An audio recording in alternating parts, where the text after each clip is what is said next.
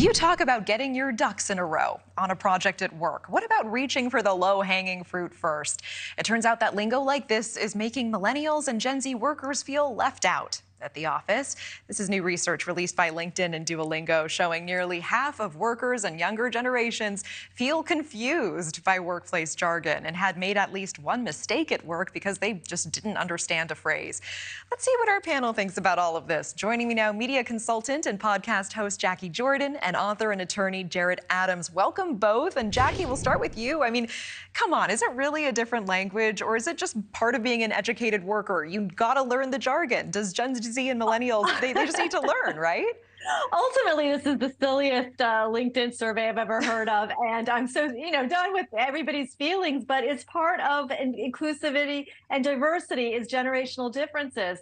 The TEDx speaker who spoke about TEDx and a publisher for Culture Shock, surviving 5 generations in one workplace.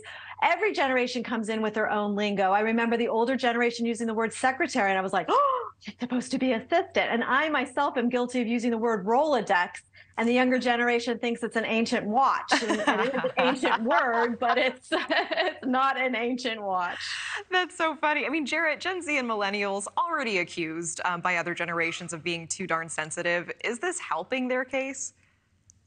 I don't think so, but I'll say this. So I have a law firm, and we have many interns who come in, and we see that there is this communication gap, but that's so different than what we dealt with as kids with our parents. What I find is more telling is the phone is what is encouraging this communication gap. We text things, we hashtag emoji. We need to preserve the human interaction the same way we preserve extinct animals, rainforests. We need to talk and get together more. That's my suggestion. No, so you're saying say fire emoji in person. Do you like that's fire? Don't Teams it, don't Slack it to me.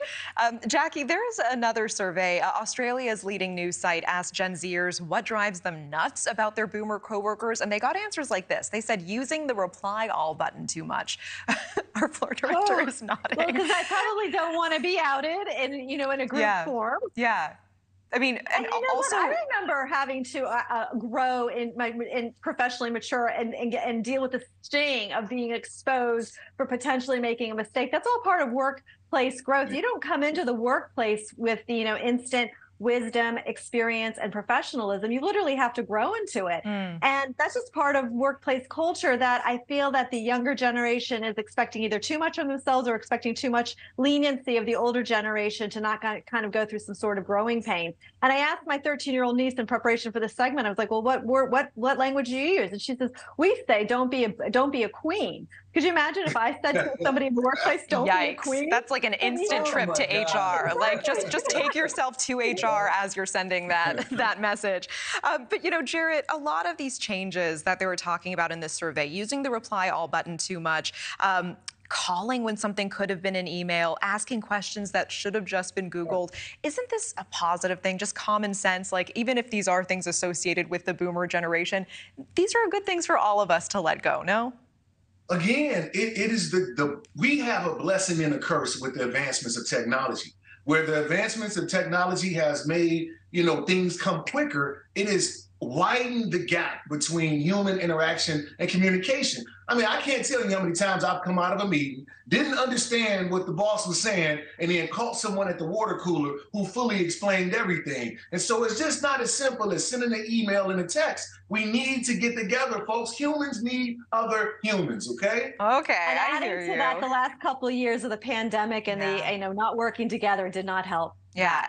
I mean, Jacquie, at the end of the day, is it important to have age diversity in every workplace, or does it just lead, though, to breakdown in communication that can hurt productivity? I will tell you that I don't have the digital DNA code that the younger folks have. And they just move faster on computers than I do. But I have professional experience over time, and that's been garnered as wisdom that they don't have. So we do need each other in the workplace. I like that. And panel, on the other hand, experts say that baby boomers are now entering into a position of power at work. Some of them apparently getting generous offers to keep them out of retirement as employers are struggling to make sure these positions stay filled. Jarrett, is retirement becoming less and less likely for this generation? No, I don't think it's becoming less and less likely. I think it's more that we need to focus on money management because, again, with the advancements in technology, with apps, we have the younger generation acquiring wealth a lot faster than folks, who are 42 and in that age group that I am in. So I think that it's about managing the money, making sure that it lasts, proper investments, because there are YouTubers, including a family member of mine, who is acquiring wealth with every view. And you just need to know what to do with that money. Yeah, I want to speak to this person. But Jacquie, I want to ask you one more question. I think there's a glass half full, glass half empty way of looking at it, because on the one hand, maybe boomers entering a position of power, their workplace trying to retain them, but also boomers reporting that they're staying at work past the age that they would want to retire just because they don't have enough savings to keep up with inflation. I mean, is this a future that all of us are looking at one day? I think we're all together in a collective survival mode, especially with inflation going on. And, we're watching a whole entire economy and industry shifting. So there's a lot of fear around that. And by the way, am I the oldest person in this conversation amongst the three of us right now? Because that's not, I mean, let's just say the wisest. Let's just say the wisest. Before we go, Jared and Jacquie, favorite workplace slang that you don't want to die. Jared, you go first.